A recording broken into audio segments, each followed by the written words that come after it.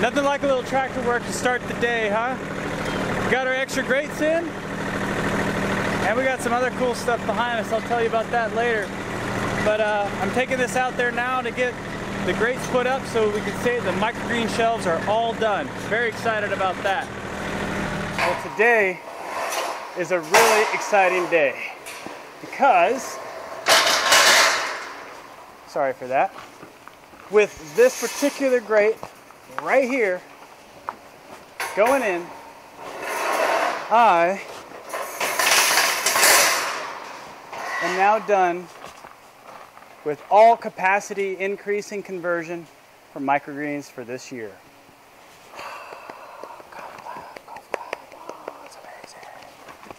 Okay, so welcome. Thanks for joining us. If this is your first time here, welcome to you, and thanks to everyone who's been here for so long. Appreciate you guys following along. This is a pretty big event. We went from our hodgepodge of aquaponics and microgreens from last year to a extremely robust microgreen growth facility, as well as a huge amount of aquaponic space that we've now been able to recapture. All this used to have to go to microgreens, and now microgreens go up here, and we get all of this aquaponic space back. So it's going to be game on time as far as growing aquaponics. Today, what I want to share with you, besides just the awesomeness of getting this done, whew, catch my breath, it's so awesome. And I'm out of shape. Anyway, I shouldn't be out of shape, I work too hard. Moving on. Today, we have a shipment, a big shipment that came in from Nuna Innovations. If you're not familiar with them, go check out their website, www.Nuna Innovations.com.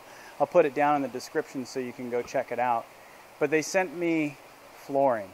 So I was working with them. They reached out to me, actually. They were watching our YouTube channel, and they saw that we had a need, and they actually contacted me. So here's the project for the day. Kind of worth a good backstory first. And that backstory is, when we first decided to build this building, we did not need to put in any flooring whatsoever, other than this rock. That was the plan. Now, our mission here is to provide sustainable food and energy to our local communities, and eventually communities around the world. And the way we're doing that is by trying to combine a few different solutions that are out there, different systems, if you will. Anaerobic digester, solar power, aquaponics. We want to bring all those things together and figure out how to make them all work in a unified, integrated way to provide you the food and energy that you would need for a family of 4. That's what we're trying to do. And we want to get that all really refined with the automation to control all of it, so that we can put it in something as small as a shipping container and get it to people wherever they're at. Or be able to send it on mission to places like in third world countries or underdeveloped countries that need more food production capability. We like to be able to send our system to them. That's why we're doing all this. And so my wife and I, we've cashed out retirement. We've invested every dollar we have. We're about $200,000 of our own money invested into this. And we're really close, but we're also out of money. So we decided that we need to start making money by using this thing. And we did research, and we figured out that microgreens are a great way for us to be able to generate some revenue to pay for everything. So we are trying to sell microgreens now to help pay for everything that we're trying to do to accomplish our higher calling, higher mission.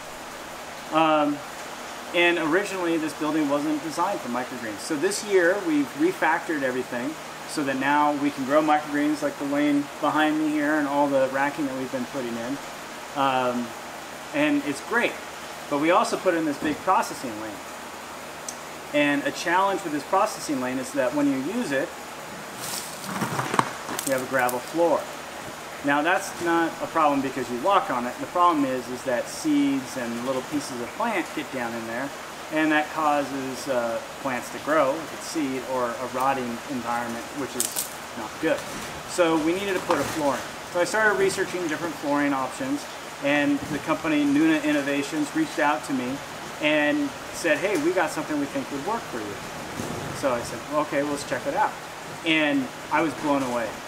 They have this click-in flooring which was a subscriber recommendation, by the way. The subscriber said, hey, you should look into something like this. So this is actually coming right from the subscriber to do something exactly like this. So golf clap. So we checked it out, and sure enough, this looks like a great product. It really looks like it's going to meet our needs, and I'm really excited about the click-in flooring over cement because this is still a prototype. This is a prototype environment. We are constantly changing things as we learn how to do things better from experience. So if I put a concrete floor down or a more permanent floor, well, what if the piping that I laid in the ground is in the wrong spot? What if the wiring needs to be redone or moved around? Well, then you're cutting wires and leaving stuff in the ground and having to buy more product and more money, and that's no fun. It costs a lot. So what we want to do here is have a floor that if we want to change something, we could lift up the floor and put something else in. And sure enough, Nuna Innovations and their product, the click-in floor that they have, it's meant for a high Arctic environment. It is super tough. So I'm here with a special guest, Paul. Paul is from Nuna Innovations? Correct. And they have, we're working together on helping solve the flooring problem out in the habitat there. So I wanted to ask Paul just some questions about his company because it's pretty neat when I looked him up. So you guys are really known for up north, right? Yes, we are 60% owned by the Aborigine people of the Arctic. Okay. And then the other 40% is our company, Nuna Logistics. Okay. And we have Alaska, Canada, and then I represent the Northwest. But historically it was our working with the Aborigine people to develop the resources in their territories in the Arctic zones. So you guys have this product here. This is the PortaFloor Max. Now I saw this and I almost freaked out. I had a minor freak out actually because it's such an amazing thing. Actually, my subscribers recommended this type of flooring, and finding you guys was really, really cool. So tell me a little bit about this flooring. How strong is this? The Max is like 65,000 pound load rate. They have different floorings. We tend to, for our customers, deal into the Max floors, the big stuff. The big stuff. Yeah. Just because of the equipment that we experience. We make portable shops floors with it, so they come in, you can put your equipment on it. The mechanic's got a clean workspace underneath it. We'll lay plastics underneath it, so any spills or anything we keep off the tundra or facilities. But they're easy to install. And the background of this material has come from the military. Okay. The military uses it quite a bit because it's easy for them to transport around the world, set up portable maintenance real shops. fast, yeah. But in the Arctic, one of the biggest problems is transportation. So we look at lightweight products that we can put on aircraft to get out to sites, and you don't have to try to bring in a lot of equipment to level floors, pour concrete, or do other things. Okay. It's all designed to be rapidly deployable. Well, that was big for me. One of the reasons why I chose this product is because I didn't want to pour cement through the entire middle of the building because I have wiring underneath, I have plumbing underneath, and because it's a prototype, I don't know if that wiring and that plumbing is going to stay there for very long. Yeah. So when I saw this, like I said, I had a minor just freak out. I thought it was totally awesome, and I'm so excited that it's here. I saw the pictures. You guys can put like the big mining trucks on this, like tires the size, taller than me, drive on this stuff. Oh, yeah. So that's pretty hardcore for our Martian habitat here, but it just is a testimony to how good a product this is. So I also looked up, this is made from 100% recycled material. 100% recycled is important for us because we are trying to do the fully sustainable thing, and if you go on their website, it's nunainnovations.com. Yeah. They have some of their own YouTube videos that you can check out of their product, where they show they actually take these back and they recycle them back through their plant, and it's pretty neat knowing that we have it. It's also made in the USA, I understand. Yes, it is. Very cool. These are like Legos for adults. Yes, it is. Okay. And again, what I like about all our products primarily is they're very simple to install. These are 1,200 pounds pallets.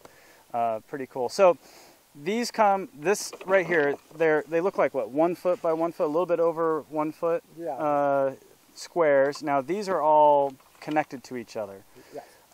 So we're going to take this is a 3 foot by 7 foot section, and we got one on the ground here. So these are already connected, so I don't want to mess with these rivets. Is that the... So we're just going to flip it over, and let's grab another panel. Okay.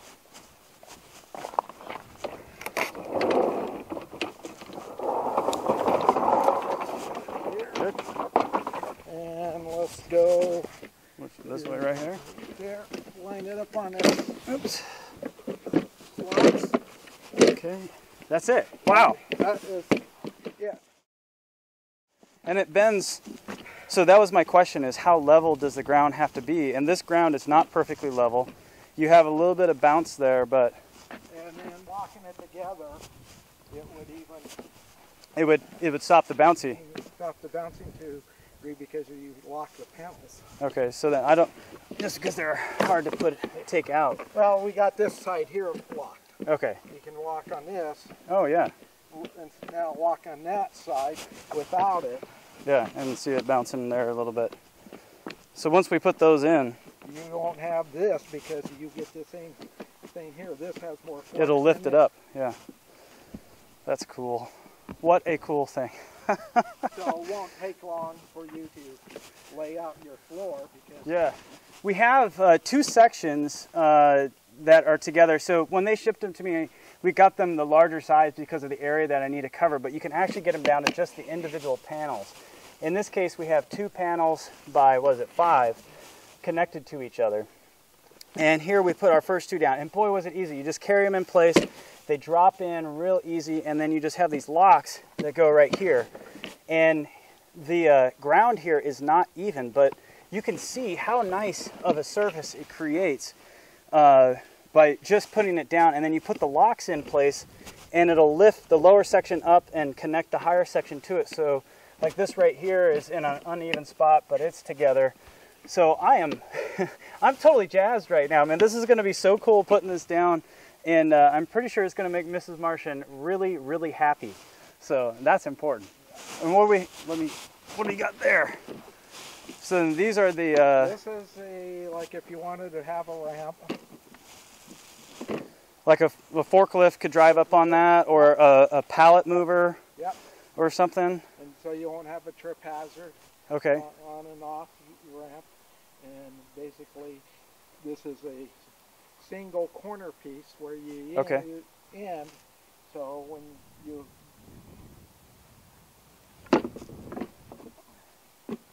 end up with a finished... Wow. Oh, okay. I was wondering, yeah, how you just leave them exposed, or do you have a corner? So you guys actually have the corner pieces and everything. Yeah. That you can put right in. What a cool product. So you finish up, and so like the way you're going to want to lay, you may want to have a ramp up on front. both ends. That way you won't have tripping coming on and off Okay. of it, and then... Wow. So cool. I learned when I was talking to the sales guy, Paul, he told me, you know, they, like when they go into the Arctic, they have to essentially pack it in, pack it out. They can't make permanent modifications up there. So everything basically floats on this flooring that they sell. So I'm really excited about putting that flooring in. It's going to be perfect for our environment. It's going to be super strong, super tough, easy to clean. So what we got to do though, the unfortunate bad part is I have to take all of the stuff that I put up. We need to get it all out of here. We need to rake this stuff as level as we can get it. It doesn't have to be perfectly level, just good enough. and then we're going to cover up everything with this new flooring. So I think that's enough talky-talky. Let's start doing some walkie-walkie.